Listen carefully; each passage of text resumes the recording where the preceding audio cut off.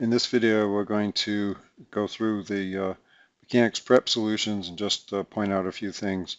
So in the first problem, we had to do unit conversions here to convert, in this first problem, 10 Newton meters to foot-pounds force and then to also to inch-pounds force. So the main thing to realize here is just that you can, if you start out, say, with a 10 Newton meters, you can always multiply by a quotient where the numerator is equivalent to the denominator. So for instance, right here, 1 pound force is equivalent to 4.448 newtons. So we just set up a quotient where the numerator is the same as the denominator. The same thing with this one, 3.281 feet is equal to 1 meter.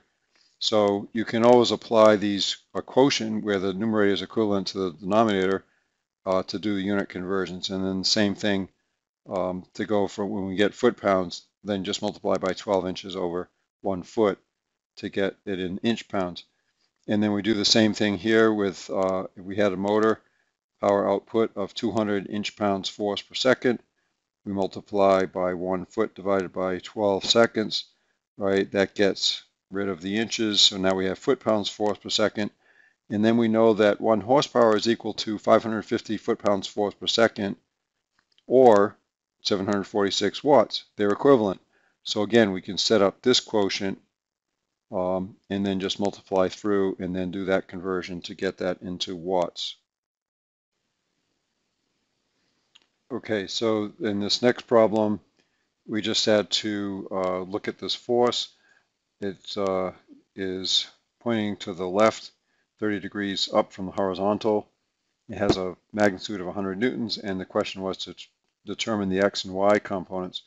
So notice that the x component here is negative because we have x as positive to the right. And then you just multiply by the magnitude by the cosine, and then the sign is positive because it has the y component is in the positive y direction rather than the negative y direction. So I think that one's pretty straightforward. And now in this case, we need to determine the resultant force. And so we're going to add these three forces, F1, we'll label them F1, F2, and F3. We'll break them into their components and then add up like components. So once we have all the x and y components, we can add up all the x components to get the x component and the resultant, and add up all the y components to get the y component of the resultant. And then once we have the components here, right, then we can just use the Pythagorean theorem to get the magnitude of the vector itself, and then just take the arctangent to find the angle here of the resultant. So the thing to watch out for here is so we're going to write these components, and again, you have to be careful as to whether they're positive or negative. And so I think that problem's pretty straightforward. And then we do the same thing with this problem, except that in this particular case, we know the direction of F4, right? It's just pointing, it's just going straight down here. And we know the magnitude of F3, but we don't know the angle. So we can set up our equations, and then the question said determine F4 and theta 3, assuming these four forces are in equilibrium. In other words, assuming that they add up to 0. So these are all the forces, say, acting on some point mass, and it's not accelerating, so they have to add up to 0. And so by just setting up our equations now, we look at this equation. The only unknown in this equation is theta 3. So we can just go ahead and solve that equation with theta 3.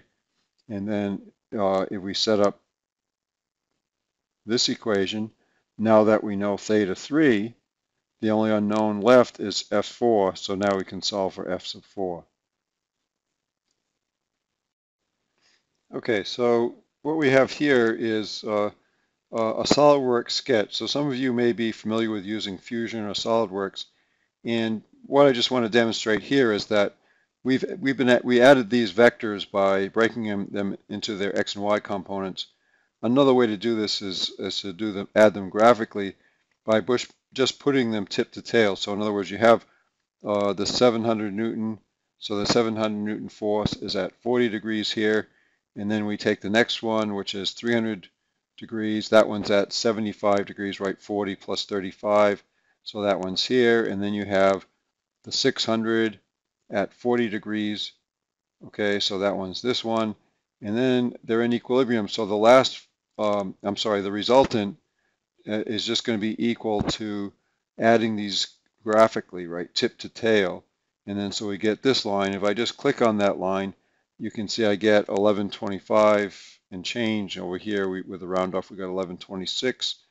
And then the angle says 269. So that's actually 269 from the positive axis, going around past 180 to here. So if I subtract 180 from the 269, I get the 89.9. Okay. And then if let's see if I have that open. Okay, so now if we look at the other problem, right, with the other problem, we knew that this force was straight down. So again, I'm just adding these vectorially. They have to add up to 0, right? So we have the 10 kilonewtons at 30 degrees, 8 at 30 plus 40, so that's at 70. We have the 15. We don't know what the angle is, but we know that it's going to connect to a vector that's going to go straight down. So just set this up and put everything that we know, right? The 10 at 30, the 8 at 70, the 15, the length here, and we know this one's going straight down, right? I just have this little constraint which forces that to be vertical. And so now if I click on this one, we can see there's the 40.5. And if I click on this one, we can see there's the length of 22.27 or 22.3. So this is just a graphical verification of this other method where we did the problem by using components. Okay, so now if we look at this inclined plane problem, we see that if you have this block, and suppose we're not doing the whole free body diagram here yet, but suppose we wanted to do that, and we wanted to have some normal force perpendicular to the plane being applied by the plane on the block, and maybe there is some frictional force. I'll just call that F sub F, and we're going to end up applying equations of equilibrium. But instead of having the regular horizontal x and vertical y, it turns out in this problem it's probably easier to define x and y, where x is going up the plane or down the plane, and y is perpendicular to the plane. There's nothing magical about these directions. You can pick any directions you want, and the equations will still work. But it just algebra-wise, it just works out a little bit easier like this. And so now we want to break the weight into two components, right? The y component, which is going to be down, it's 8.66, right? It's just w cosine 30 degrees. And then the x component is down the plane, and sine of 30 is just 0.5. So 10 times 0.5 gives you the 5 pounds. So yeah, just the thing to be aware of here, notice that before, when I had x components that were in the negative x direction, I put in a negative sign.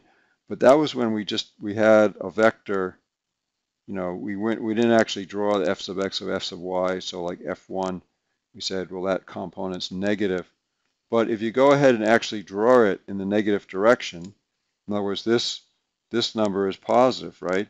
But the diagram shows that it's in the negative direction. So if we were to, some forces in the x direction, even though this is positive, when we put it in the equation, we see that it's in the negative direction, so we would make that -5, if we were summing forces in the x direction. So you just have to be careful that, the fact that it's positive here just means it's in the direction shown, which is actually in the negative direction. Same thing with y. Y is actually down. We say that w sub y is positive because it's drawn down. That's the actual direction it's going in. And when you solve for unknown components or forces like this, by the way, if you're not sure which way it's going and you just guess, and then you end up with a negative answer, doesn't mean that your answer is wrong. It just means that the force is actually going in the opposite direction of shown in the diagram. Okay. So in this particular problem, we're solving for the moment about the origin here, right? And we have this force being applied at this point right here with x equals 4, y equals 3. And so the easiest way to find the moment about the origin here is to break it into two forces. A moment is equal to, about a point is going to be equal to, like, so I'm just going to say we have a point here, and let's say we have a force like this. We want to find the moment of this force about that point. Well, it turns out in rigid body equilibrium, we can put that force, slide it anywhere along its line of action, and then the moment about this point is just going to be this perpendicular distance d, right? So the moment of this force F, right, that it's creating, whoops, my pen isn't working quite right here, right? The moment is just going to be equal to, not sure what's wrong with my pen, F times d. Okay, so what you need is that perpendicular distance. So we could actually get the actual 30-pound force. We could have done this problem by just figuring out from trig what this distance is, right? And then the moment would just be 30 pounds times the distance d, if we figure that out from trig. And we'd get the same thing, 138 inch-pounds. But you can see that it's easier just to say, we'll break it into its two components. So F sub y, that has a moment arm of 4 inches, right? In other words, here's its line of action, F sub y. So there's the perpendicular distance to F sub y. That's why we have, F sub y is 15 times the 4 inches. And then F sub x, right, its distance is 3 inches. Its perpendicular distance to its line of action is 3 inches. So that's why we take the 26 times 3. And they're both creating a counterclockwise twist. So you may have heard the right-hand rule. So if the twist that these forces are creating about the origin are counterclockwise, we consider that a positive moment or a positive torque. Torque and moment mean the same thing. Usually if you're looking at a structure, you talk about moments. If you're talking about a transmission where you have a rotating shaft, or like on a car, right, then you talk about usually about torque rather than moment, but they mean the same thing. So anyways, like I said, there's two ways to do this problem. Either just take the 30-pound force and you got to figure out the perpendicular distance d to the original force's line of action, or you can replace the original force with the two components and then just figure out their moments separately and add them up. You can have times where the contribution from one component is positive and the contribution from the other component is negative. That's okay. They'll still add up to the right value. Okay, and then these last two problems I think are pretty straightforward. Work is force times distance, and you have to remember that it's only the force that's in the direction of the distance that actually does work. So in other words, if you're carrying something horizontally and you're exerting a force on it up to hold it, keep it from falling, but you're moving at a constant velocity horizontally, so you're not really exerting any force on it horizontally, then you're actually not doing any work on that object. But if you're lifting something straight up, then to get the amount of work required, then you just multiply the weight times the distance up. So here we got 1,000 Newton meters.